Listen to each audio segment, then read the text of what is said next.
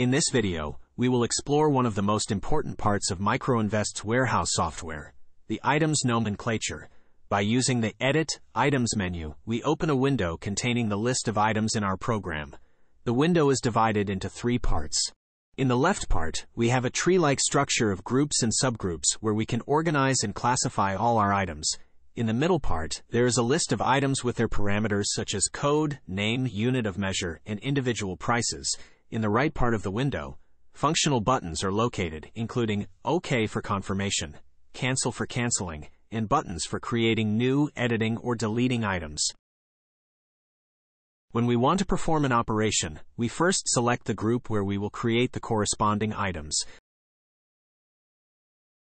Then, when we press the New button, a new window opens, containing the item's code, the name we want to display in the program, as well as the name used for printing, several different barcode numbers from the item's catalog, a description, additional information, the primary unit of measure, additional unit of measure, and transformation coefficient, along with other item parameters. Now let's create a new item.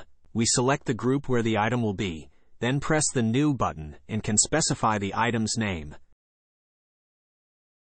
After we have entered the appropriate name, we can manually enter an individual barcode, in this case, manually entering a barcode, or we can use a barcode scanner to read it. Additionally, we can provide a description of the item or production catalog numbers. The program supports working with multiple barcodes. By opening an additional window, we can generate various predefined barcodes and enter them as a separate list in the respective fields. We can also set parameters for the item. For example, if the item is sold in a package and there are 12 pieces in a package, we can choose the primary unit of measure as item and the additional unit of measure as package. The program allows us to specify a minimum quantity that we would like to have in our facility and the nominal quantity that is best for the warehouse stock in the respective store. Furthermore, if there are different VAT groups in the respective country, we can select a different VAT group for the item. Each item can have up to 10 different prices. Now, let's set one price, then fill in all the fields, and only create a discount when the price is for wholesale trade. The additional price groups from 1 to 8 serve when we have different customers and different types of business activities. The last of the tabs is for creating groups. At the moment, we have groups like Coca-Cola or Fanta. But by selecting the main group and pressing the button, we can always create a new group, mineral water. Then, a new group will appear in our nomenclature, and when we record the respective item, it will already be in the newly created group. In this way, we create the structure of groups, the respective items inside, and we can manage them at any time. When we need to make changes, we can select the respective item, whether it is currently created or already existing, press the Edit button, and then change the data. All data in the program can be changed at any time, including prices, codes, names, and others. When needed, by clicking the Print Barcode Labels button, we can print a barcode for the respective item. There is also the option to move items from one group to another. For example, if we go to this group, select one or more items using the Shift and Control buttons, we can move them to another group.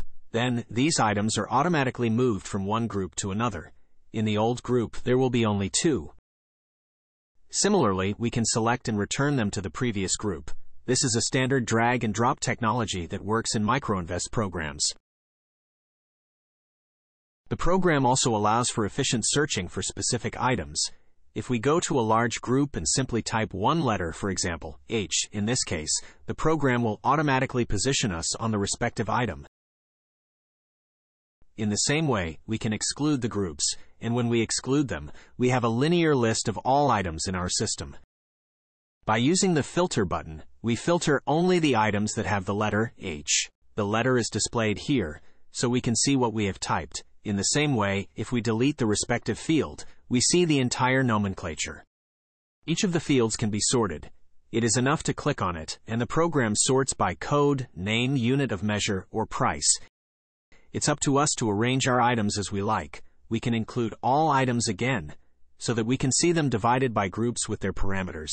If we right-click on the table's header, additional fields that we can include appear, such as the barcode field. In this case, we can see multiple individual barcodes for each item. The program allows for dynamic customization of all fields, groups, data structures, as well as the names of barcodes and additional parameters, such as prices and unit of measure. This completes the presentation of items. In the next video, we will present the partner's nomenclature.